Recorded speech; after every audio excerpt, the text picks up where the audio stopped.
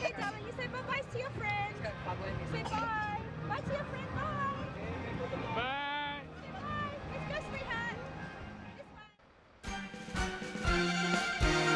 This is the Victoria's Fatherland Liberation War Museum. The museum was opened in August 1953 and rebuilt in July 2013. The total plottage is more than 93,000 square meters. There are the main building with a total floor space of 51,150 square meters, 6,840 square meters of open-air arms exhibition, the monument to the Victoria's Fatherland Liberation War, and the captured U.S. imperialist on the spy ship Pueblo.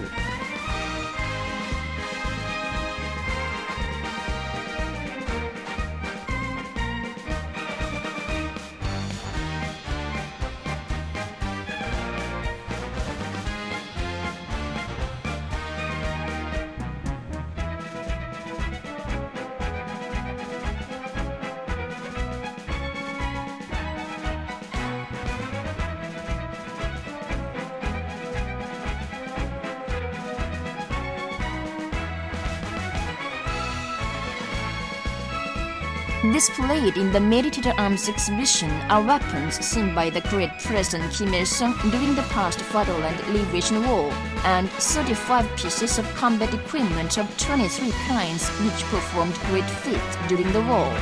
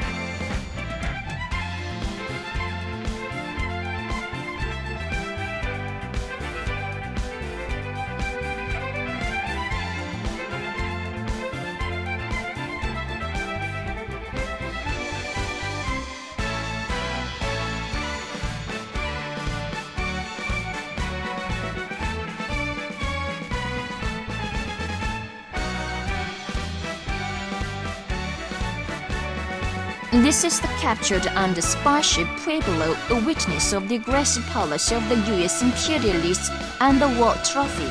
The Pueblo intruded into the sacred territorial waters of the Democratic People's Republic of Korea 17 times for espionage acts before being captured by the Navy of the heroic Korean People's Army in January 1968. In December 1968, the United States admitted the espionage acts of the Pueblo and signed an apology of its government to the Korean people, which assured that it would not intrude into the territorial waters of the DPRK in the future. As a result, resolute measures were taken to expatriate the arrested spies. Displayed in the spy ship are the intelligence apparatuses and historical evidences during its capture by the Korean People's Army.